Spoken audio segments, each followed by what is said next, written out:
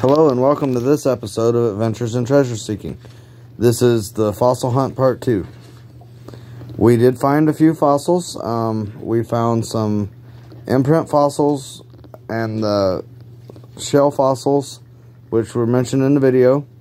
But we also found some of these. Let me see if I can get it up here good. These are fishbone fossils. And that's a new discovery in that area, which is really cool. We found all kinds of fishbone fossils.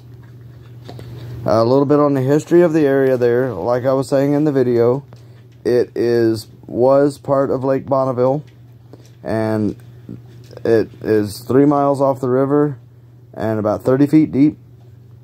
It is a rock pit that a friend owns, and they get rocks for doing the county roads around. The fossils there are a mix between saltwater and freshwater. Thank you very much and have a wonderful day.